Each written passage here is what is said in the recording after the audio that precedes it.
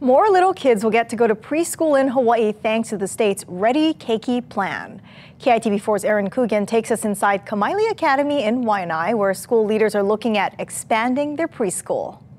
1, 2, 3.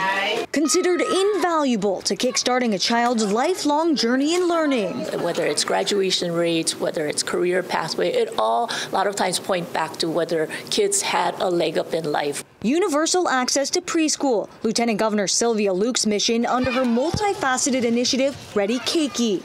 With $200 million already allocated by the state legislature to assist in the goal of opening 460 new pre-K classrooms by the year 2032, it's an ambitious undertaking already making notable strides in transforming educational equity throughout the islands. We thought we would open a bunch of classrooms in August of 2024. In working with Department of Education and many of the principals, we're able to open a year ahead of schedule. And in fact, we're meeting our budget goals. So instead of spending $1 million per classroom, we're spending about $500,000 per classroom. So we'll be opening 11 in August of 2023 and more to come in 2024.